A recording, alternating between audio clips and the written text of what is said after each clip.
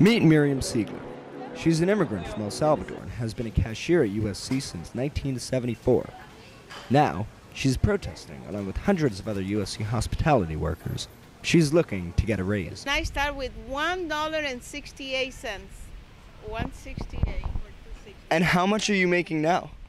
Now I'm making $13.52 an hour. The average yearly wages for a USC hospitality worker is less than $19,000. The workers want to increase that to more than $31,000. This is what they would make with a 40-hour work week at $15.37 an hour.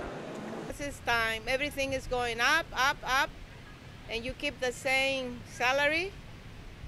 The numbers doesn't come in so good. Hotel workers already make $15.37 an hour after the city council approved a wage hike in October.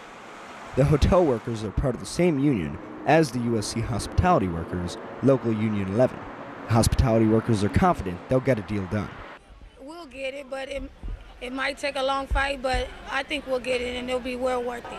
According to university officials, workers currently receive full health benefits, along with free tuition for themselves and their dependents.